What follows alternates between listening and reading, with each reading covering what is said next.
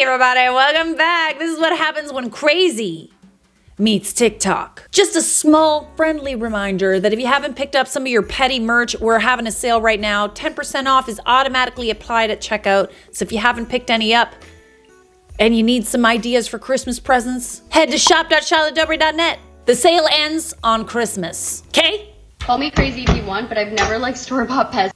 Wow, Susie, that is crazy. Almost as crazy as this one time back in 2019 when I was made aware of this fake Facebook profile that was using my pictures and my name, but instead of it being Sophie Phelps Swaney, it was Sophie Ray Swaney. And this Sophie Ray Swaney account was in a relationship with this guy named Jacob McGuire who had a mohawk. And there was photoshopped pictures of me with this Jacob McGuire guy and also like sonograms as if I was pregnant. And I was like, that's kind of weird. But like there's people that make fake profiles of me all the time. You know, I'm just going to report it and block it and move on with my life. So I move on with my life, don't think much of it, and then a couple months later it's the beginning of 2020 and all of a sudden you are bombarded with hundreds of messages on Facebook and Instagram of people being like, the skin suit video, the FBI, the CIA, the skin suit, and you're like, skin suit? What the fuck are y'all talking about? So you finally find the video on Facebook, and it is a video of this Jacob McGuire guy with his mohawk and this like morbidly obese woman, and the girl is claiming that she is the real Sophie, but that the real Sophie has actually been put inside of her, that the FBI has her inside of a skin suit, and that the Sophie that everybody sees on social media, on Instagram and Twitter and TikTok, is actually an FBI clone of her, and that she's the real Sophie, and the Sophie that's out there on social media is living at her dad's house and riding her horses and shooting her guns and playing with her dogs and all of this other very insane stuff. And it's like a 10-minute long video of Jacob McGuire and this girl claiming that the real Sophie is in the skin suit inside of her body and that she's 4 months pregnant and it's so unhealthy and it's not good for her and that the FBI needs to come and take her out of this skin suit. And you're like, what the f? This is weird. And all of the comments are people tagging the FBI in the skin suit, and the video is going viral, and you're like, this is so weird. And then you look the next day and the video is gone, which luckily you screen recorded part of it, so you still have part of it. You're like, man, that was really weird. And then you just move on with your life because what are you going to do about it? So then a couple months goes by and it's like peak COVID season, and you have a friend come and pick you up and take you to the tanning bed because your truck is in the shop. And when you get to the tanning bed, you get a notification on your Ring doorbell that somebody is at your front door. And you look and you see a guy facing the other way, and you're like, oh, it's probably the mailman who needs like a signature or something. So you get on there and you're like, hi, can I help you? And the guy turns around and he has a mohawk, and it's Jacob McGuire standing at your front door. And you're like, oh my god, this is not good. Like, that's and you tell your weird. friend, like, call the police and tell them to get to my house right now. This is not good. And you answer and you're like, can I help you? And he's like, yeah, I'm looking for Randall Swaney and Sophie Swaney. My name is Jacob McGuire. And you're like, what? And he's like, I need Sophie Swaney. I need Sophie Swaney. No, you absolutely do not. She doesn't live here. Like, you have the wrong address. So then he leaves and you're like, oh my gosh, this is so weird. So the police meet you at your house, and then you explain to them the whole situation, and you show them the video on Facebook that you screen recorded, and you see everything else. And if y'all want to see that video, let me know because I still have it.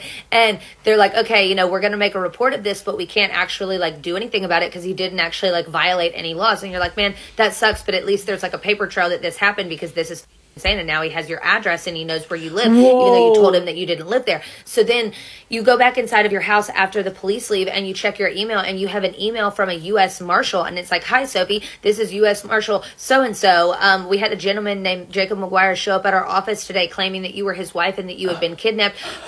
You know, he seemed like he was in a lot of trouble and basically was like really, really messed up. Do you know this person? No. Are you okay? Can you just respond to me to let me know if this person is, you know, basically wrong or what's going on, because I am worried about you. So you think, oh my gosh, this is Jacob McGuire pretending to be a U.S. Marshal, and then you look it up and you look the guy's name up and it turns out he is actually a U.S. Marshal. So you're like, okay. So then you call them, and the U.S. Marshal's office in Little Rock, Arkansas, because you live in Memphis at the time, and you're like, hi, I'm looking for, you know, U.S. Marshal so-and-so, and they're like, oh, he's not here. And you're like, well, my name is Sophie Swaney, and I just had this guy show up at my house claiming that the FBI kidnapped me, looking for me, and I got an email from this U.S. Marshal that he had been there first, so I'm trying to get in touch with him. And they're like, oh my gosh, yes, we will get him in touch with you. So you get off the phone, and he immediately calls you from his cell phone, and he explains that earlier in the day, the guy and the girl from the video drove all the way from Alabama to Little Rock, Arkansas, and went into the U.S. Marshal's office and was like, hey, my wife has been kidnapped by the FBI and the CIA. I need help. And they're like, okay, like, come sit down with us. Let's figure this out.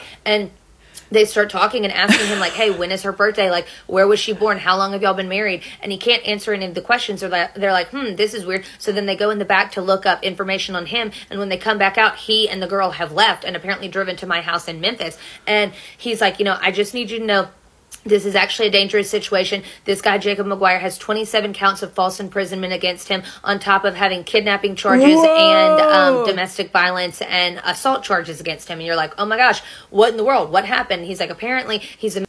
And he thought that his last girlfriend was also a skin suit from the FBI, so he kidnapped her and held her hostage in his house and then cut her open to prove that she was a skin suit, even though obviously she wasn't, and he got released. And you're like, what? Why would this person be released? Like, what in the world? This is so scary. So they're able to put an APB out for him and find him, and he gets pulled over when him and that girl are on the way back to Alabama, and they get arrested. And while you're in the process of getting an order of protection against him and basically charging him with all of this stuff, you get a text message on April 1st that he's been released from jail. Why? And you're like, April Fool's, like, he's been released. And then it's like, wait, this is not an April Fool's. He's literally been released, and this guy is just running free. How? And is thinks that the FBI has kidnapped me, and now he knows where I live, and he's going to come and find me and kidnap me and cut me open. But you don't hear anything about it for months, and you're like, okay, maybe everything is cool. And then it's been 3 years, and then about 5 days ago, I get a text message from somebody that's like, hey, Jacob McGuire is at it again. And it's a screenshot of Jacob McGuire's Facebook, and it's all of these posts about Sophie, I need you, I need to find you. But instead, this time, instead of me being the skin suit and his girlfriend that's been locked up, I am his daughter that the FBI has kidnapped, and he's looking for me again. And you're like, wow, Jacob McGuire is at it again. But Pesto, that's crazy.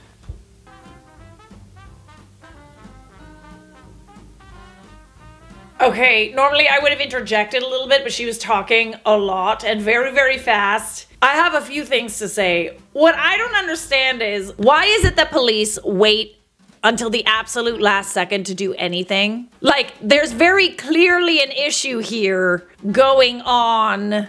Like, I understand he hasn't committed any crimes against you at this point, although impersonation and harassment could be a couple of them. But, like, why are we not keeping this person in jail? Also, store-bought pesto is delicious. You just have to get the right store-bought pesto. From Genova. You gotta get it from the Genova. Genovese. I won't order store-bought pesto from a restaurant because I find it all to be disgusting. It's all a bit nutty to me. Same like this story. Just a bit nutty for my taste. We need to see that video. Wait. Alright, we rolling now. Hi guys, this is Sophie Sweeney, and I was on Instagram, and I was on TikTok and Twitter. Well, they're not my TikTok and Twitter and Instagram, but they was and then they wasn't. It's kind of confusing, I know. But there is this girl who is living up at my dad's house. She is feeding my dog, she's playing with my dog, she's riding my horses, she's shooting my gun, she's wearing my clothes, etc. She changed my bedroom out and everything else. And I have been in this suit for technically 2 years, on and off. And you can tell it's fake by the mouthpiece. See? No, I don't see. It's fake. And I just wanted everyone to know that my boyfriend, Jacob McGuire, is not crazy and not psychotic. Oh, yeah? And he did not make the fake Facebook. I had to make that Facebook because they took my Facebook away from me and they wouldn't let me log into it. So, because I've been posing as Carly Spears. And I'm really not Carly Spears, I'm really Sophie Sweeney in a suit. I know I don't look that great in this suit. If you could imagine what we've been through the past 2 years, you probably wouldn't look this great either. Are you going to introduce yourself? Yeah. I'm Jacob McGuire. I've been up here dealing with this for 2 years now. CIA and the FBI has been involved in this. They've got Sophie in this. Okay, listen, Jacob. There are some things that are preventing me from believing you. Mostly because I don't know what the hell is going on. Does anyone else not know what the hell is going on here? What in the actual hell is going on? Imagine you just wake up one day to find out that someone is pretending to be you in a skin suit. Like, on my list of things that I'm worried about, I didn't really think that I would need to, like, add that to the list, but, like, now I'm definitely worried. Didn't know that we needed to add that to a bingo card. Terrified of random things bingo card, but here we are. My 2023 bingo card also now includes being afraid of someone pretending to be me in a skin suit. Is that actually what's happening here? I can't even keep up. Sorry. All these people are very clearly mentally ill. Why do they keep releasing him? Literally, like, why are you letting it get to this point? I feel like there are definitely some red flags in that story. Definitely some things we should be concerned about as a society. We don't think that we should maybe keep this person in jail. Okay. Call me crazy if you want, but I've never liked store-bought. Susie, you're right. That's absolutely So this one night, I was 21. I was going to sleep like normal, living in Wellington, New Zealand. And, I don't know, was expecting to just get up and go to uni the next day. But I ended up falling asleep and finding myself in a dream. Now, what typically happens with me when I'm dreaming is I'm aware that I'm dreaming. I don't think it's quite lucid dreaming, but it's just like a level of awareness, I guess. And what was starting to happen around this time as well was I was getting pregnancy dreams. And this happened to be one of those. So I was pregnant and I could feel the baby in my belly. I could feel everything. And, you know, it got attached to it because I'm a young woman and it's biology. But after a while, I'm starting to realize that this dream is going on for quite a long time, and it's getting later in the day to the point where it's like time to kind of go to bed, and I'm just like, this is weird. I've never gone to bed in a dream before. So I go to bed expecting that when I wake up in the morning, I'll just be woken up from my dream. I'll be back in my bed in Wellington. But that doesn't happen. I wake up and I'm still in the dream. So this cycle kind of repeats itself over the next few days. I kind of wait to go to sleep at night to hope that I'm going to wake up again, and I don't wake up. I'm still just in this dream. And I'm kind of thinking about my family at this point. I'm missing my boyfriend. I'm missing everything. And then more days go by and more days go by, and I'm in labor. And I guess it's good to say that, like, in all the pregnancy dreams I've had before, I've never given birth in any of them. So this was kind of like the moment I was waiting for when all this was going on. I was like, okay, well, I've never actually given birth in a dream before. So when I'm giving birth, that's when I'll wake up. But did I? No. I was on the hospital bed. I started giving birth. I've also never felt pain in a dream, but I felt this. I felt every bit. Oh, hell no. Absolutely not. I gave birth to a baby boy. I named him. I did everything that a new mother would do, which is weird because how would I know what a mother would do? I'm not a mother myself yet. And every day I was still kind of hoping to wake up. Still, how long were you asleep, dude? In this weird little space, like starting a new life, but also wondering when I'm going to get back to my old one. It gets to my son's second birthday and I reach acceptance. I'm like, okay, I miss my family, but I have to accept I'm never going to see them again. This is my new life now. I have my son. This is my life. I watch him grow up. I watch him go to school for the first time. I watch him get his first crush, graduate, get married, have his own 2 kids. And then on the day of his 40th birthday, I throw him a surprise party. It's kind of weird to say there was never a father in the picture. Like, it was always just us 2. But I remember what it looked like. Like, there was a picnic table outside. There were heaps of trees in our backyard. We lived in a double-story wooden terraced house. And we were singing him happy birthday. And I woke up. I was back in my bed in Wellington, no longer this like 6-year-old woman with a 40-year-old son. I was 21. In my How long were you asleep? About to go to uni. What? Like that was one night? For what felt like 40 years. Oh, that was an alternate. But as I lay there when I woke up, I was happy to be back, but I missed my son. And I cried, and I went through this grieving process for my son that I had raised for 40 years. And I couldn't tell anyone because I didn't want them to think I was crazy.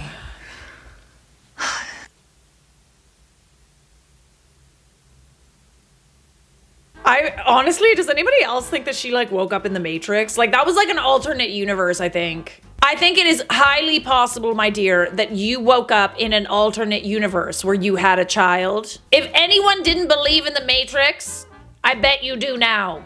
We are all just in skin suits right now. That's interesting that you grieved, because like honestly, after that, I would be afraid to go to sleep. I'm terrified. Like, what's on the menu today? Oh, we're just gonna get pregnant and have a baby, and you're gonna feel all of the pain of having a child, and then you're gonna sleep for what feels like 40 years. No, never going to sleep again. Thank you very much. Honestly, poor girl. Like, I'm glad that she likes the joke and thinks it's funny. For the record, Susie approves of the trend. She's not offended by it as far as I know. Just imagine one day you make a TikTok and you want to talk about making some pesto, and then all of a sudden everybody just trauma dumps everything psychotic that's ever happened. Like, it just keeps getting crazier. We have no shortage of these videos, guys. It could go on forever. That's absolutely crazy. I was at this club, and the reason I was at this club was because my husband's a singer, and he doesn't really sing professionally anymore, but every once in a while, old bands that he used to play with will call him and be like, hey, come sing with us. So that's what he was doing there, so that's what I was doing there.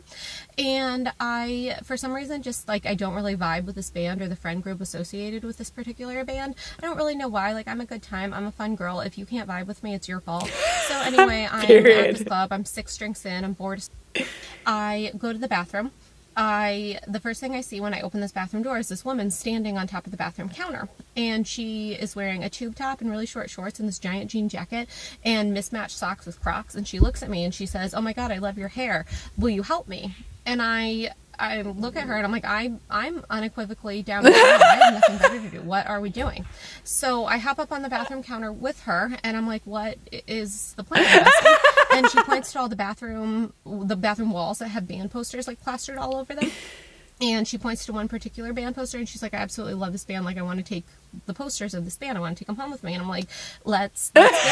So she's having a really hard time reaching one particular band poster. It's kind of like up really high and far away from the bathroom counter.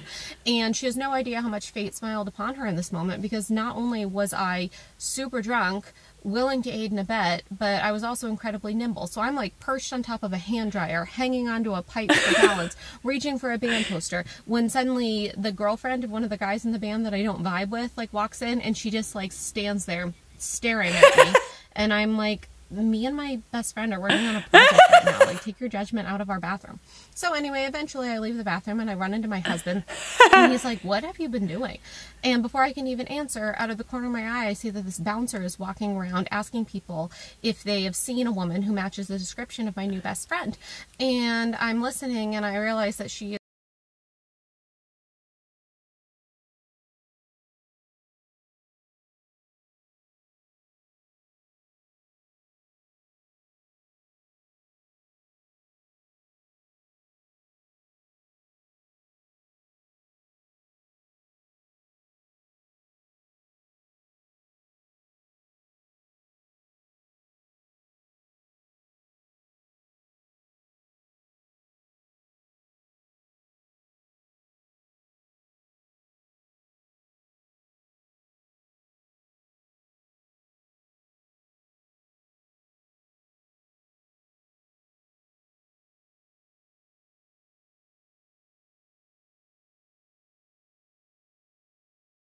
thief, steal something, steal posters from a bathroom. That sounds like a you problem, honey.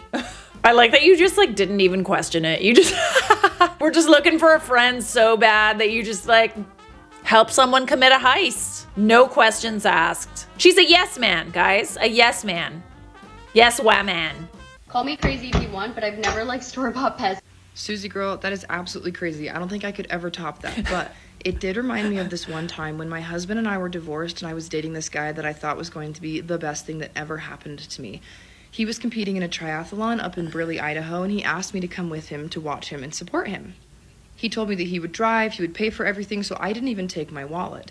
Well, we get up there, and the next day, he's running a little behind, so he just runs off to go be a part of the triathlon, and he forgot to tell me where I was supposed to leave his bike for the second part of the triathlon. So I got into his phone, hoping that I would find an email from the triathlon with details about where I could leave his bike, and I didn't find that, but what I did find is that for the entire time he and I had been dating, he had been getting happy ending massages from workers and using his best friend's name as an alias. Obviously, I panic when I find this out, and I am now stranded in Burley, Idaho, without a car, without my wallet, without anything but the clothes on my back. So what do? I high center his car somewhere that he'll find it, take the bike to the drop-off spot with his phone with it, with a text message on it from me saying what I'd found. Then I hitched a ride in the back of this really nice lady's truck, and she took me to the closest grocery store that she could find so that I could sit in an electric shopping cart in the back of the store and bawl my eyes out trying to figure out what I was going to do. After I'd taken some time to cry and think, I called the only person that I could think of to call in that time, my ex-husband. I told him what had happened, and 4 hours later, he was standing in front of that grocery store in Burley, Idaho, ready to take me home. He drove me home all the way to Utah, didn't ask me one question, didn't interrogate me, nothing. He just let me sit there in silence and cry until we were home and he dropped me off. 6 months later, we got married. 8 years later, we live in this beautiful house together. But girl, yes, store-bought pesto is crazy. You know, I knew where you were going with that. I'm sorry, but like nobody picks up nobody in a situation like that if it's not leading to something else. We love this for you, babe. Just think, you finding out that disgusting truth about that guy you were seeing led to your marriage the second time around. God, I love store-bought pesto. Honestly, like, let me just show you the best store-bought pesto. Wait, where is it? Where is it? I get it at Italy. Where the hell is it? No, all these other ones don't come close. Where is it? I really wish that I could show you which one it is. You gotta get the Genovese pesto. The Genovese basil. All right? Then you'll like store-bought pesto. This is good.